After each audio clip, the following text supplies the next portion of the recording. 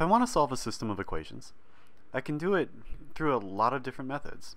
We have substitution, we have adding equations to each other. You can multiply equation by its numbers, but at the end of the day, there are really only 3 actions you're allowed to take on the system of linear equations and still preserve the same solution.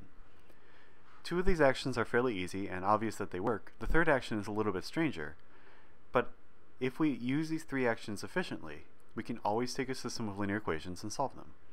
The first action that's available to us is just switching rows. I can interchange any 2 equations and I end up with something that's the same as what I started with. It'll look different, but it'll have the same solution. The second action available to me is to multiply an equation by a non-zero number. If I want to solve this system of equations, it might be helpful to multiply this last equation by 3. What I do is I just multiply all the coefficients by 3. As we know from algebra, this doesn't change the solution set for the system, so multiplying by 3 is just a way of changing the appearance, but keeping the same solution. The third action is much more complicated, but also the most useful. It's changing an equation by adding to it a multiple of another equation. This could be as simple as adding 2 equations together, but generally speaking, your coefficients aren't going to match up that way. In this example, the 2x and the minus x won't add to eliminate one of the variables. So what I want to do is temporarily multiply the second equation by 2. If I do that, my 2x will match up with a negative 2x, and I end up with something that will cancel out perfectly. So I'm going to write that like this. I want row 1, or equation 1, plus twice equation 2. I'm going to replace equation 1 by exactly this. If I do this, twice equation 2 is similar to the last action that we could do. You just multiply everything through by 2. So negative 2x plus 18y is equal to 24. Now the 2x and the minus 2x match up nicely. So when I add equation 1 to it, my 2x and my negative 2x are going to cancel, leaving me with something that doesn't involve x, which, as you know from solving these, is exactly what we want them to do. So 0 plus 21y is equal to 28.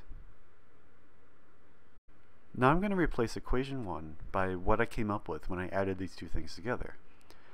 Equation 2 stays the same. I haven't touched it. So negative x plus 9y is equal to 12. And the benefit of doing it this way and using a temporary multiplication is that it doesn't change my other equations.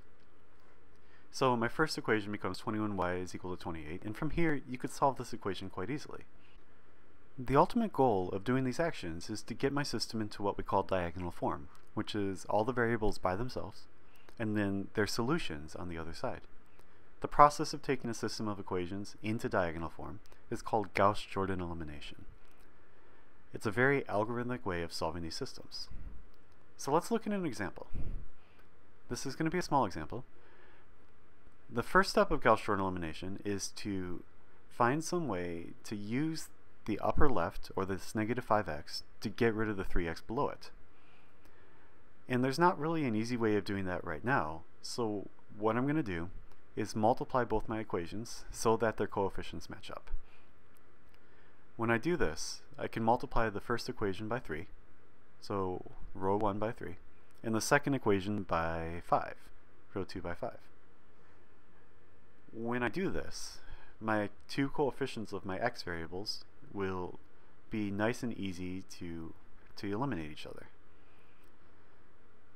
So what I get is negative 15x plus 2y is equal to 8, not 2y, sorry, multiplied by 3. 6y is equal to 24. And when you multiply by 5, 15x plus 5y is equal to 26 times 5, which is 130.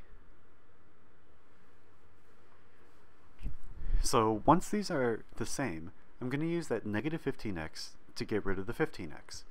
I want to get in diagonal form, so I want to have x's in my upper left and nothing else below it. All the x's below it should have been eliminated. Let me use a different pen. So I'm going to write that like this. I want row 2. I'm going to add to it row 1.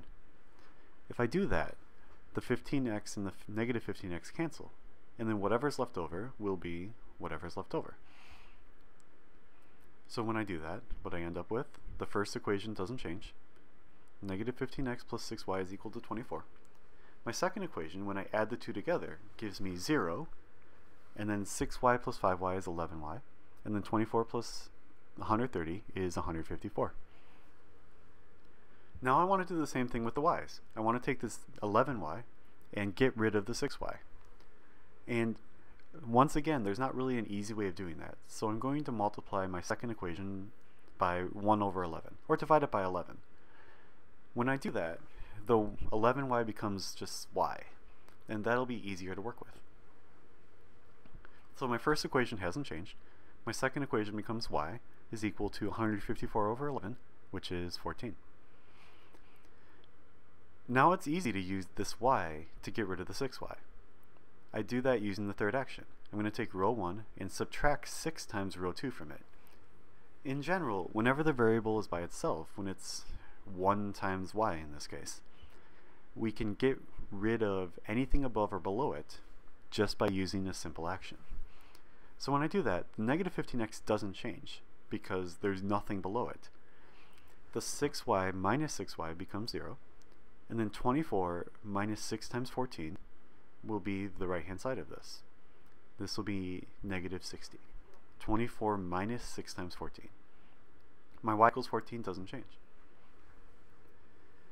The last step is to get it into full diagonal form by multiplying my first equation by something that will get rid of the coefficient of the x. In this case, negative 1/15, or divide by negative 15. So negative 15x over negative 15 is 1, or 1 times x, and then negative 60 over negative 15 is 4. So our final solution is x equals 4 and y equals 14. You could probably have solved this in a faster way, but this method is nice because it's going to allow us to solve larger systems in a very algorithmic way, which will be useful. We can connect the system of linear equations into a matrix just being a collection of numbers, by pulling out the coefficients and putting them into an array. All of the coefficients and all the right-hand sides become numbers in our array, and we differentiate the right-hand side from the rest of the coefficients by just drawing this vertical line.